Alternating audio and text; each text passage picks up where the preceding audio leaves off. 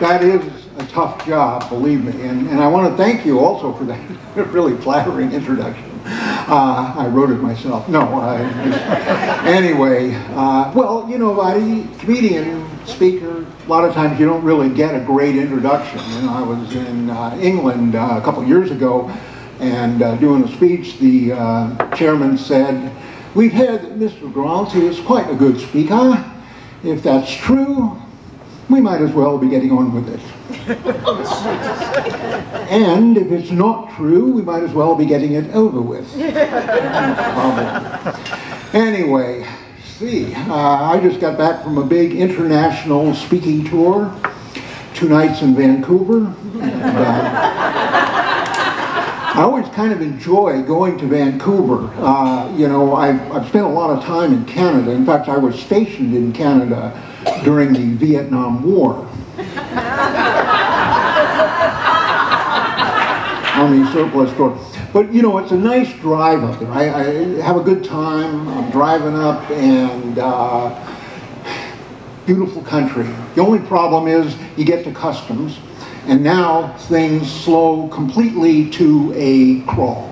Or no, there's not a crawl. You just sit there and inch along. It took about an hour to get to customs, which is making me worry, you know, and I sort of amuse myself. I look at license plates. The guy in front of me has a car from Idaho license plate.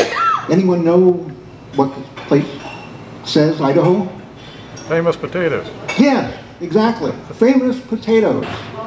Boy, makes you really want to spend some time in Idaho. You know, go there. It must attract a lot of people. But my favorite license plate is the New Hampshire plate. Does anyone know what that says? Very good, sir. Live free or die. It's a pretty hardcore attitude for a state to take, don't you think? And what about the poor guys who have to make those plates?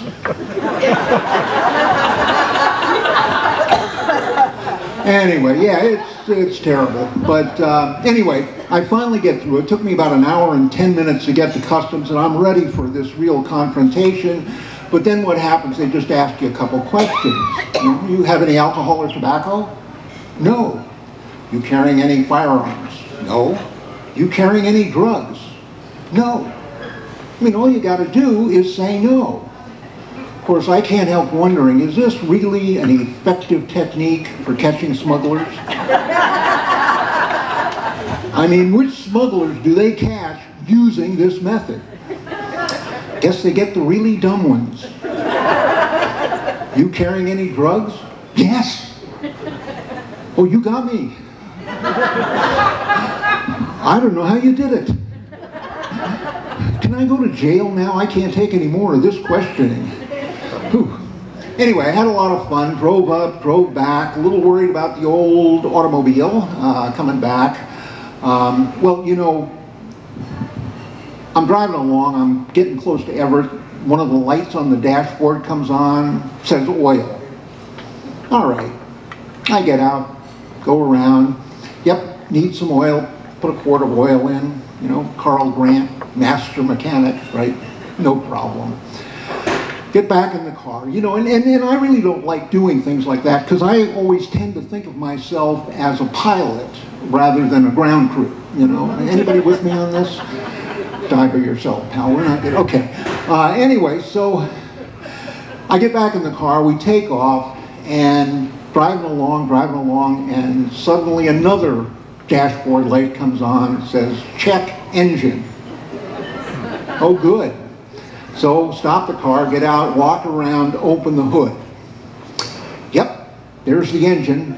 Close the hood. Right, it's there, no problem. But so get back in the car, you know, we take off, and pretty soon I see little wisps of smoke, and then, I don't know, maybe it was just evaporation. No, not evaporation, because now the car is starting to rumble and groan, and finally it stops. And I look down at the dashboard, another light says, game over.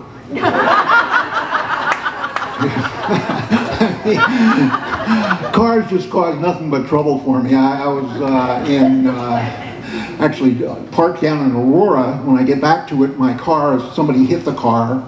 There's a note pinned to the windshield, and it reads, "Sorry about smashing into your car. The people who witnessed the accident believe that I'm writing down my name and address. They are mistaken. Good luck." Anyway, yeah, you do travel a lot. I was in San Francisco a while back. Flew down there on one of these little smaller airplanes. I think it was made by Nintendo.